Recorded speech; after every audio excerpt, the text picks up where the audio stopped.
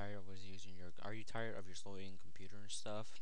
Well, technically, there is a way how to do it and stuff. But unless condition is you sure you want to do this to your computer, or you want it to make your computer faster, or you want to keep it as slow. Well, there's three different ways. Okay. Well, okay. So you go to your start bar and stuff. Since up, you click on Start, All Programs, Accessories right here. Accessory. Click it, and then you go down to Notepad. You click Notepad and stuff. So you type in my string space parentheses 8000.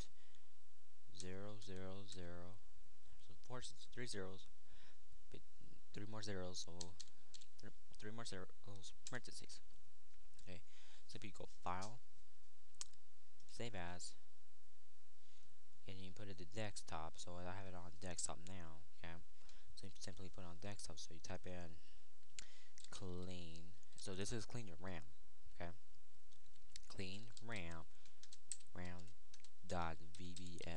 Remember about the VBS. Okay. See, it's right here. Well, technically it didn't work, so I think it only runs on XP. I think it's only runs on XP. Okay. Well, let's close that. Don't save. Okay, another way. Okay. So you go to Start, type in Run, Enter, and then you see the folder box right here down here, and then you hit Alt 5. No, Shift 5 actually. Temp, Shift 5, Enter. It brings up only this. So I'm using this program now because I just watched it to try to delete it. You put yes, it won't allow me. So I try doing it, but won't do nothing. So I'm using the file.